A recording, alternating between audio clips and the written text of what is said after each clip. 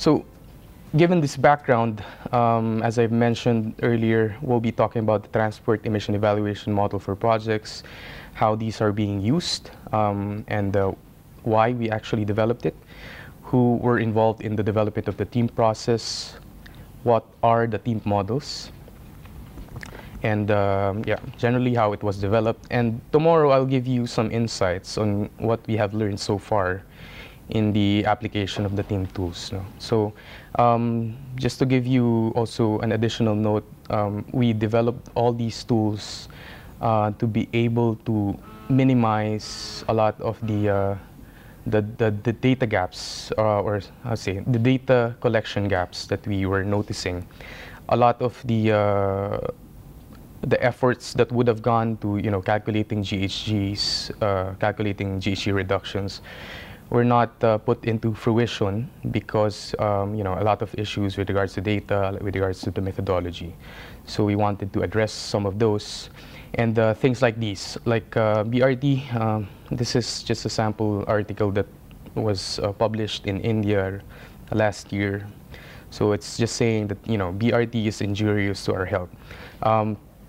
In one way, calculating for CO2 emissions can actually be a way for you to calculate some of the other benefits from the transportation project. So it's so for some of the models inside the TEEMP set, we have included the calculations for criteria air pollutants such as particulate matter, NOx, and some other benefits such as road safety benefits, and some economic indicators. So these are the things that you want to facilitate to be able to contest.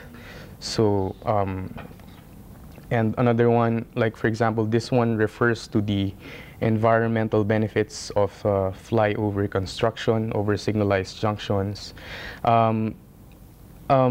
A lot of, sometimes it becomes a default solution to transport problems, especially in developing cities. It's about addition of putting up additional infrastructure for private road transport, and we wanted people to take a look at the other alternatives and what are the interventions that can be used to be able to reach or meet the demand for transportation, but do it in a more environmentally friendly manner.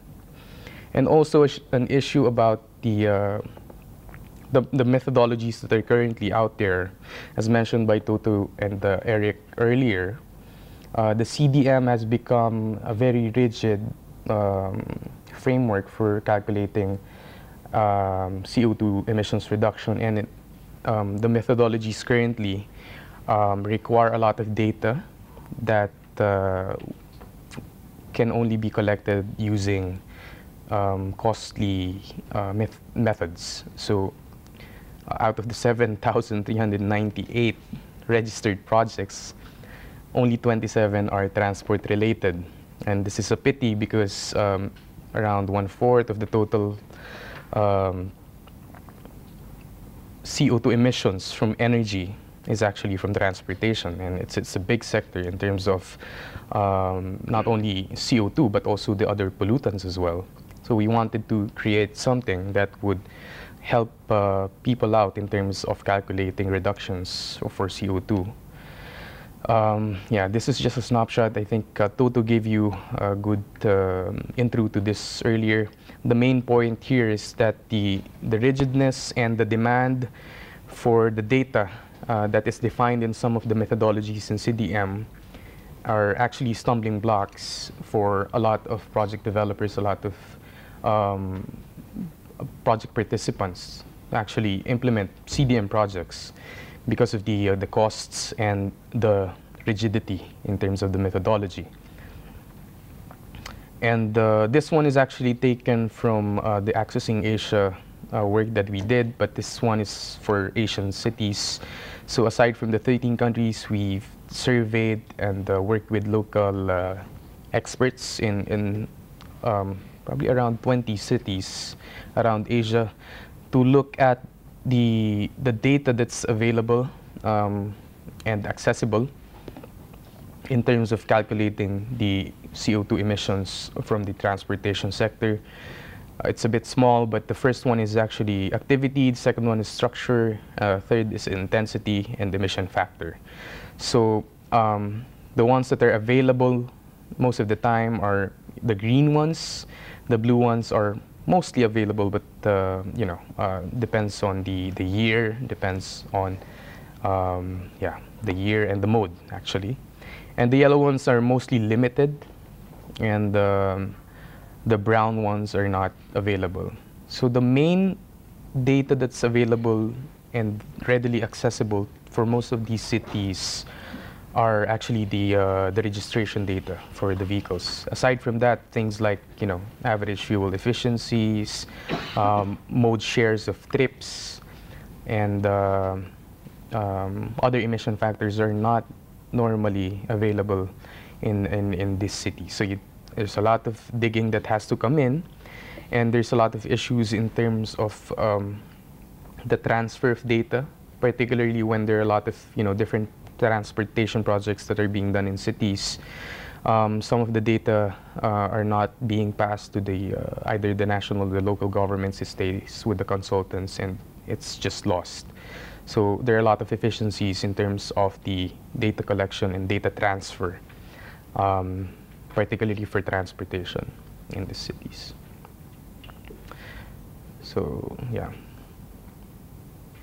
So this one, again, going back to the objective, wanted to post these quotes related to the issue and the prospect for developing models for calculating emission reductions for projects.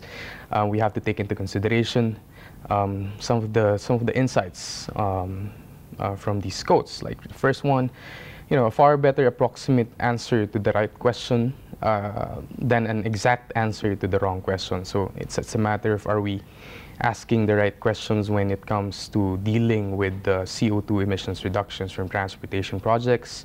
Second one, all models are wrong, but some are useful. So I leave it up to you how to interpret that.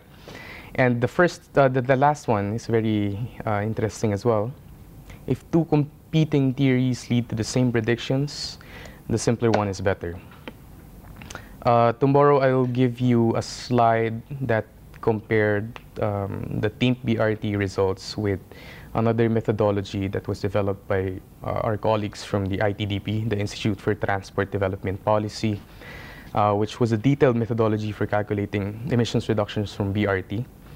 But it costs a lot of time, and I think it actually cost them a lot of money as well. And the results were, the results were comparable.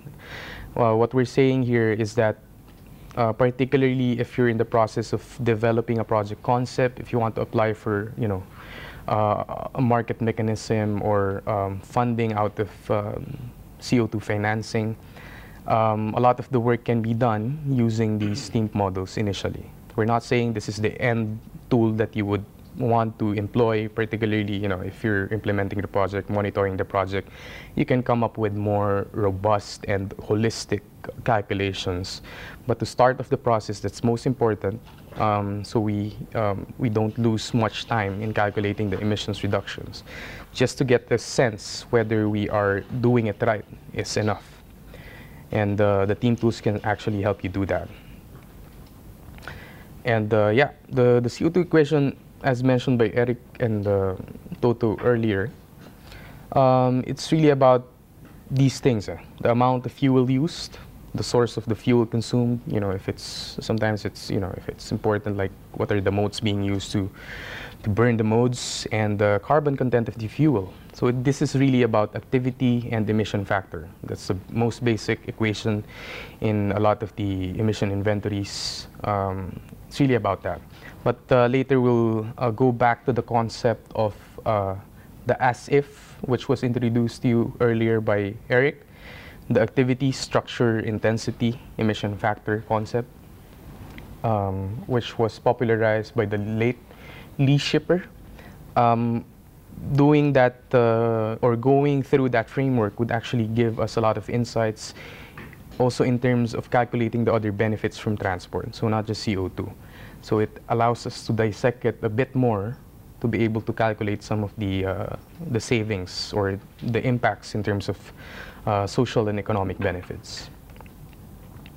So this is as if. So the first one is transportation activity. Second one is the structure of the transportation system. Basically, it talks about the modes. The next slide would be related to this in simpler terms. The third one is the intensity of the transportation modes, fuel efficiency. So how many kilometers is being run with 1 liter of gasoline, for a car on average in your city. And the emission factors are related to the fuel themselves. It depends on the types of emissions actually. For CO2 emissions, what is important at the end of the day is calculating how much fuel is burned. It all depends on the carbon content of the fuel. But for other pollutants such as particulate matter, for NOx, SOx even, VOCs, how the fuel is burned is actually important. And what percentage or the technology split of the vehicles in terms of the emission standards, if it's how much percentage of pre-Euro, Euro 1, Euro 2, Euro 3 vehicles are composing your cars or composing your trucks, your buses, would be important in calculating most of these traditional air pollutants. Okay, so in simpler terms, activity, for example, if you're imagining yourself applying the concept of as if to your own personal life. When you talk about activity, you talk about how many trips do you make per day or today, how far is each trip. So you talk about the number of trips being generated, the travel distance that you have to take to be able to get to your destination. And of course, it's also a question of why do you travel, do you need to travel, things like these. Structure, it's all about how do you make the trip actually. So will you be using a car? Will you be using a bus? Or will you walk? Or will you bike to your destination? Or what are the chain of modes, if ever? So you walk 1 kilometer or 100 meters, then you take a three-wheeler to the bus station, and bus station to the your destination. Intensity, how many kilometers can my car travel with 1 liter fuel? And also we talk about here, how much is the occupancy of these modes, because the more people that are being served by a mode for one trip, it makes a difference in terms of the reality, in terms of the efficiency of the mode. Even if a bus is running at maybe 4 kilometers per liter of diesel versus, say, a 10 kilometer per liter of gasoline for a car, if the bus is having, say, 30 persons inside of it, at the end of the day, if we calculate the per capita fuel consumption, the bus would actually win by a very big margin versus the car. And the fuel carbon content or emission factor, we talk about the fuel of the vehicle and how much carbon is in the fuel of the vehicle. So standards, something like 2.4 kilogram per liter for gasoline, 2.6 for diesel. So some of these values are actually included in the TEEMP models, some default values that we employ there.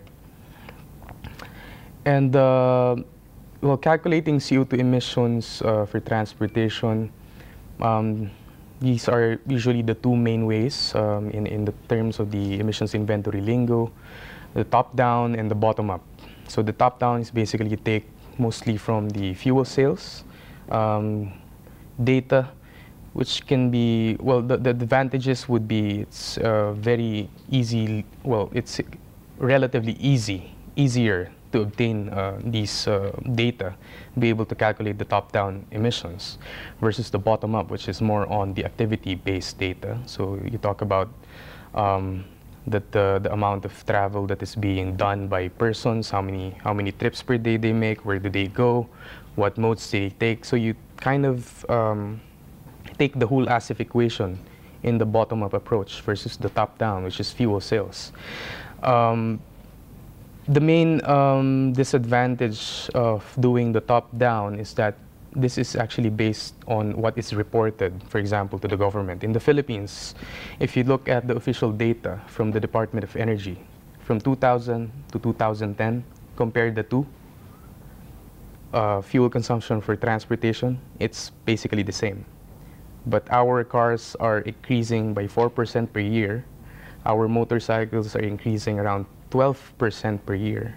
So where would the demand, or where would the supply to fuel up the demand come from? The main problem, it either can be underreporting by the fuel companies, and there's also an issue of fuel smuggling, which doesn't go to the official records. Last year, there was a couple of major companies in the Philippines who have brought up some estimates. Like they were saying that it's around a third of what is actually consumed on the road. They were saying that these are not from legal sources. So they're saying basically a big portion of what is actually consumed on the road is smuggled. So there's a lot of these data gaps also in terms of the top-down. And a limitation also is that you can't do much with fuel sales data. If you know how much you've burnt or how much you consume in terms of the fuel, but you don't know what types of interventions actually can be more effective in trying to address or lower down the consumption. At least in the bottom-up approach, you have some idea how much travel is being done, how they are being made, and you know the fuel efficiencies of the modes. So you can use the concept of the avoid, shift, improve in defining or playing around with some of the numbers in the ASIF equation and coming up with more robust analysis in terms of the calculations for emissions reductions, coming up with the ideas on how to lower down the emissions. Again, as I was saying earlier, our Totos and Eric also mentioned about the co-benefits that we have to take into consideration when we talk about transport and its impacts on CO2 and greenhouse gases. So a lot of different co-benefits. No? So we talk about alleviation of traffic congestion, reduction of vehicle operating costs, increased productivity, reduction of pollution, noise levels, improvement in equity, safety, reduction in fuel subsidies, and we can go further and try to look at health costs and other environmental impacts for transportation. And at the end of the day, when we have all the elements, we can actually do life cycle benefits and trade-offs. But we have to start somewhere, and we have to build up the capacity, we have to build up the knowledge base for doing all these co-benefit analysis for the transportation sector. This one, as I was saying earlier, due to the differences in terms of the methodologies used, and also this more has to do with the lack of reliable data for calculating emissions from transportation, leads to a lot of variation. This was a slide that was done by my colleague Sudhir Gota, who was actually the architect of the TEEMP models before. This is an analysis of some of the studies that were done in India, CO2 transport, basically from 1990 onwards, even the projections. Even the 2005 estimates, which would have been not projections but historical during the time of the analysis, would actually vary from 98 to 216 million tons in terms of the volume. So this gives you an idea of the importance of the ASIF parameters and how they can actually, or the lack of the quality sources for some of these can lead to a wide variation in terms of the emissions projections. So when you're doing, if you're in the future, if you're going to use the TEEMP models, again, you have to use this with a lot of, how do you say this? You have to take it with a grain of salt, and you have to be aware of the assumptions. It's most important assumptions that you put in the model. The model would be as good as the inputs. So whatever you put in there as assumptions would really impact the results that you would get.